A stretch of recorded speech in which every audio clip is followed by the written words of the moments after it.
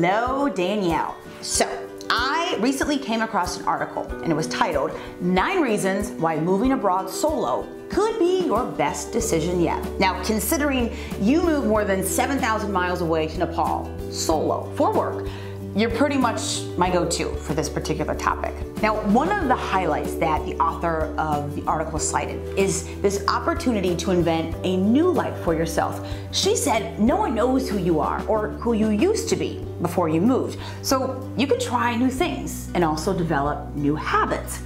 One of those things, creating a new style for yourself by wearing different types of fashions and clothing, possibly even attire that's reflected in your new environment.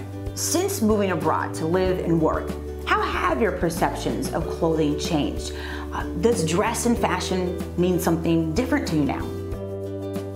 Thank you for asking me to do this. You asked me if my personal style has changed since I've lived abroad. And at first I kind of laughed when I got that question because I thought, I don't have a personal style. I'm the least fashionable person I know. But I guess thinking about it more to try to answer your question, I now wear a lot more clothing with a purpose. I've learned about the benefits of wearing clothing that show respect to local culture. I think in the US and in the West we talk a lot about cultural appropriation and the harm of that, but there's also a lot to be said for appreciating local culture, especially when you're trying to work in a different place and to show that you respect the different rules there, whether they be about modesty or just how people normally dress. Thinking more also about like clothes with a purpose, I think I dress a lot more utilitarian these days. It's either like really hot or really cold, or I'm hiking a lot, or it's going to rain. So I think about those things a lot when I get dressed in the morning, and especially when I'm packing for a trip.